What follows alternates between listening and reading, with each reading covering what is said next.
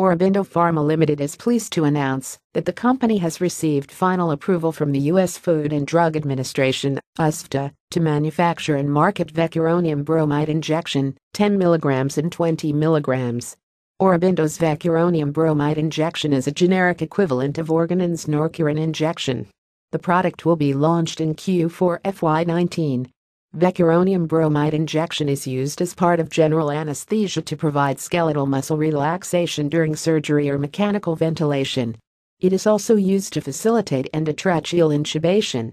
The approved product has an estimated market size of $11 million for the 12 months ending September 2018 according to IQVIA. This is the 58th ANDA to be approved out of Unit IV formulation facility in Hyderabad, India, used for manufacturing general injectable and ophthalmic products. AUROBINDO now has a total of 397 ANDA approvals, 369 final approvals including 20 from AUROLIFE Pharma LLC.